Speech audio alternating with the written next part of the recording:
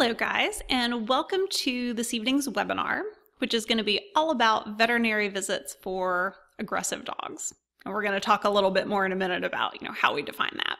So all of these guys are going to fall into the category of dogs that we're talking about tonight.